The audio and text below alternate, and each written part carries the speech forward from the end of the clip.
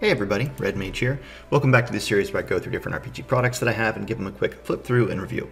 In this one, I'm going to be going through Wind Wraith, which is a generative wavecrawl setting toolbox. This is by the Lazy Litches, and I just kickstarted it, well rather I kickstarted it a while back, maybe about a year ago, and the PDF has finally been released. Now you can get this, I think on DriveThruRPG already in PDF form, but you can I'll put a link below to where you can also order limited copies of the print run.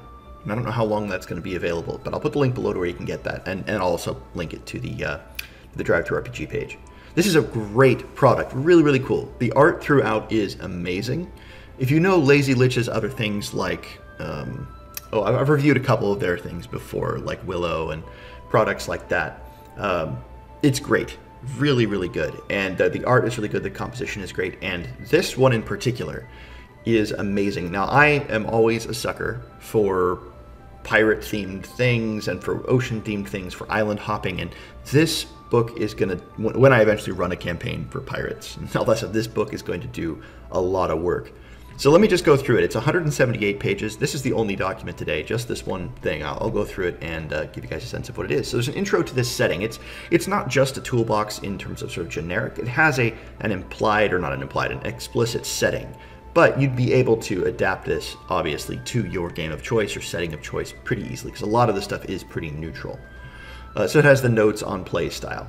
You should run Wind Wraith in whatever play style you prefer, but it was originally designed for an old school style of play with where the following points are assumed to be true. Players will set their own goals. Players receive very little or no experience from killing monsters. Monsters will not be balanced to the player level. Wherever it would add more interest, players will interact and describe gameplay to each other instead of rolling dice. The game is dangerous.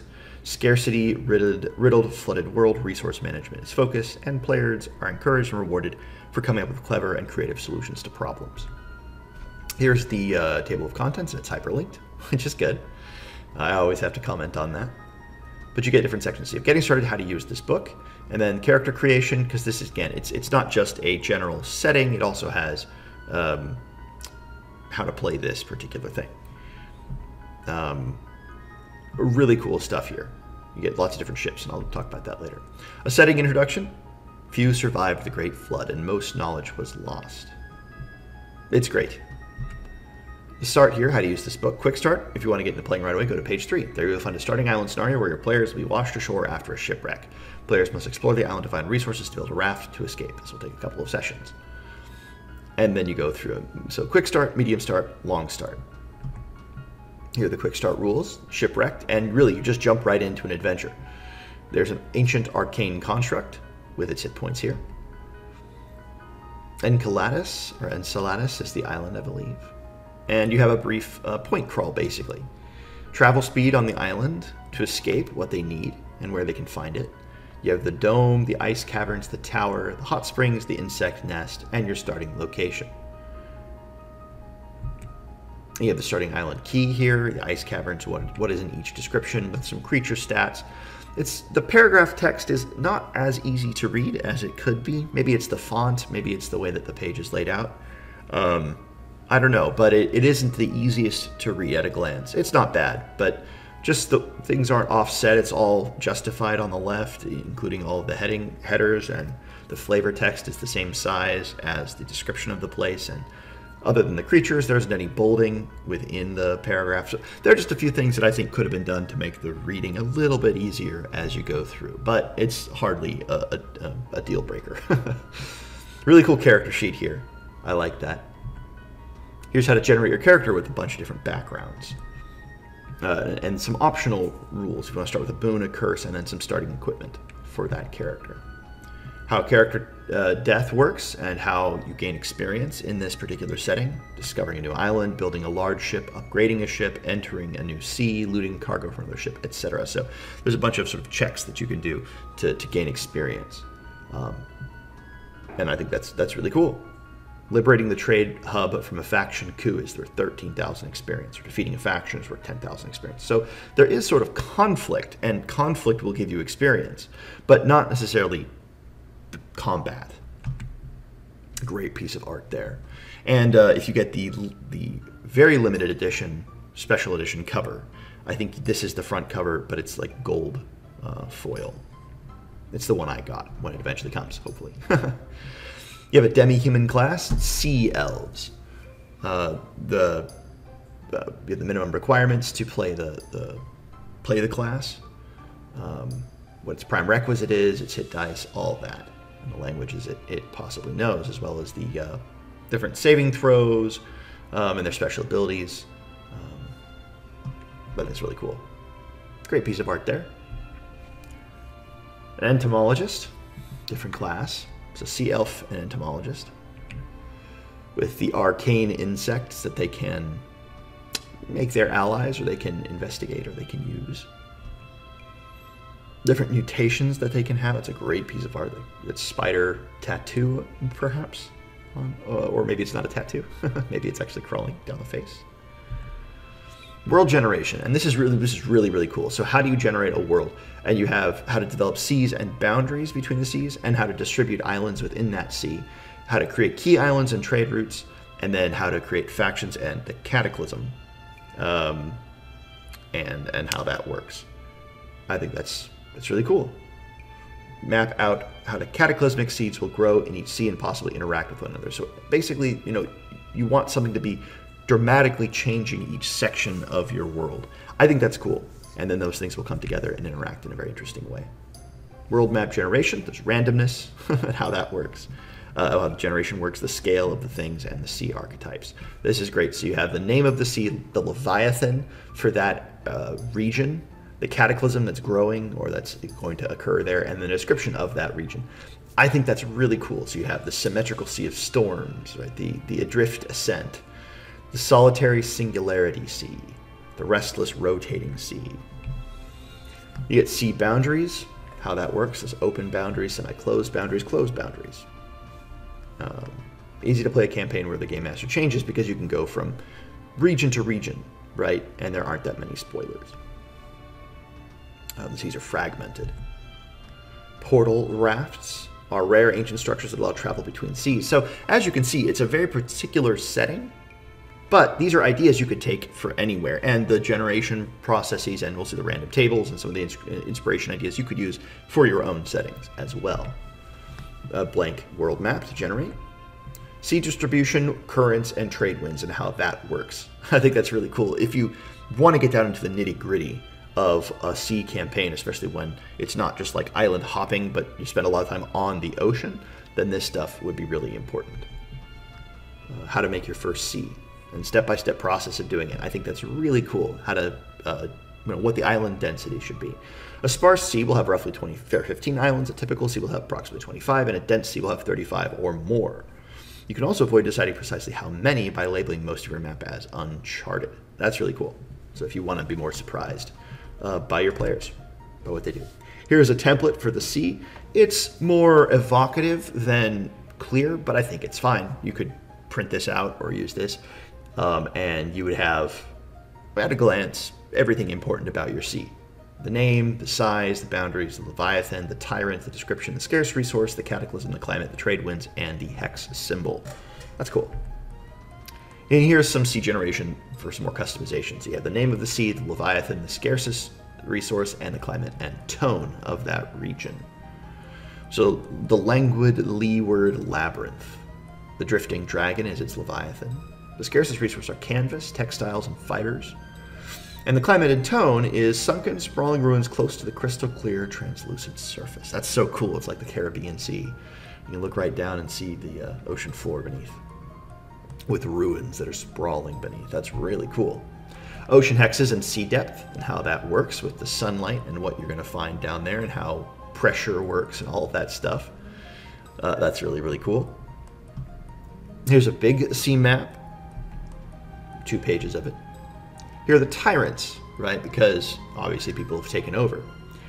Who are the tyrant soldiers? The description of them, their stats, and their ability. And again, you could roll straight across. You could mix and match. It wouldn't make as much sense, but you could. But you have the crab cavalry, or the crustacean druids, or the seagull scouts, or the algae assassins, or the illusionist island spies, or the psionic inquisitors. Then you have tyrant generation. Title 1, Title 2, and their agenda. 2 pages of that. D30 table. The Wind Wraith, a hidden tyrant. This is great, right? There's a hidden tyrant behind everything, the Wind Wraith itself, the eponymous Wind Wraith. A wraith slumbers in a rack beneath a pillar of heavy water where the light cannot reach. It cares for nothing but the offspring of its mind, its thoughts and dreams, sculpting violent winds and shadows on the surface above. The timeline of its dreams as these things start to come to be, and they affect the world and change things. That's such a cool image there. Perhaps where the Wind Wraith sleeps. The Static Empress. It's another one of these tyrants, I assume. The Static Empress is a wizard who invented a way to forcefully inject her soul into other dimensions using a magical crown she built called the Shock Point Crown. She seeks to collect information about the arcane superstructure underlying reality with every interdimensional delve. She needs an ever-increasing energy fuel as the distance between each delve increases. As her knowledge has grown, so has the power of her spells, allowing her to gain a stranglehold on power. The keep that she uses, her policy, and the army that she has loyal to her. The cataclysm that will happen as she gains more power, and the stages of that cataclysm and what will happen as each stage occurs. The Trident Queen, here's another tyrant. The background, the keep, the policy, the army, the cataclysm, and the timeline. The Carrion King. Background, keep, policy, army, cataclysm, timeline, and events. God fragments, where are they? Tyrant base generation. Got to generate a prison island, of course, a capital island, a throne, and the defenses of that island. That's so cool. And I love the fact that there's a prison island and a capital island. It's very, very flavorful and makes a lot of sense. You have the islands that you're going to generate here. I love this too. So the island and what kind of island it is. So it's not hyper-specific, but it's generic in the right sort of way, right? So you have the Tyrant's Lair, the Tyrant's Prison, the Trade Hub, the Freshwater Isle, the Cattle Farm, the Grain Farm, the Moving Island, the Mine, the Guild Island, Faction Island A, B, Rival Crew's Base. Here's an island template. The name, type, description, and an interesting thing here is the font seems sort of more like planted on. I don't know, it's a different type of font than what we saw on the others. Everything else is so flavorful, and the font here just like goes boom. It just looks like, you know, it was added in. But that's actually fine because it's clear to read. But it's just interesting, an interesting change there. But these pages are very useful, and you can do a cool map there at the bottom. The island morphology, the island geology, the island weather patterns, artificial islands and complexes on the ocean surface, in the sky, in the deep sea. Magical geology, island generation for resources. What's the basic resource, what's the advanced resource, and what's the rare resource? Island enchantments, D20 table for island enchantments. Island generations of structures on the island. Details, structure traps and enchantments. Populations, who are they? The D20 table, 2 D20 tables. Traders, guilds, and shops, and beliefs about why the world ended. That's great. Moving islands and their different tables there. Island fish population. And the trade hub, what's going on there. The island name, who it's controlled by, and its history. The details there. The goods and services, the taverns, the food, the drink, the NPCs, the relationships of those NPCs, the faction generation. As you can see, this book is just full of tables. Really great stuff for generating your islands. Really cool. Great toolbox. Here is your ship generator, storm generator, ship sheet, crew page, with the diver, the rigger, the navigator, the gunner, the cook. This reminds me, I think you could play a really cool, like, Skies of Arcadia-esque game here. Skies of Arcadia, one of the things that you would do is you would go and recruit various people to fill different roles, and then when you recruited them, you would get a bonus. Your ship would get a bonus, you'd get an extra feature or something like that. And there were usually a couple options scattered throughout the world for each of the roles of the crew. And then you had, of course, your main party, which would go in and actually, you know, fight battles and do the story stuff. You could do something like that for this. Give a little benefit for each of these crew roles being filled, and then have them recruit people as they go through their campaign. That'd be really cool. Ship classes, the raft, the sloop, the brig, the coffin pod, the tall ship, the trader's boat, the shell marine, the tyrant's navy ship, the tyrant's war galleon. Now, ship combat works. There's initiative here, surrender, fleeing, and sinking. Crew deaths, ranged attacks, melee attacks, boarding an enemy ship, spells that each of the ships can use as cannons, essentially, and then ship upgrades. Again, really cool. What you need in order to create the thing. And that's really cool because it's very practical. The players could say, okay, hey, here's a list of all the upgrades you can have. Some guys would say, hey, I know how to do these things. Well, how do we do them? Well, here's what we're going to need. Okay, and the players can now make that part of their campaign to go and find these various things. Like the Barrel of Holding is a pocket dimension solution. The barrel holds as much as 50 regular barrels. Upgrade your cargo size 1 point for rations. Your ship upgrades 2, some more things. And the crew. How mutiny scores work, because of course mutinies can happen, and how shares work and experience points, flags, and reputation. The crew roles and what it does. It's really, really cool. Again, Skies of Arcadia Legends, I'm digging right here. And how do you hire them?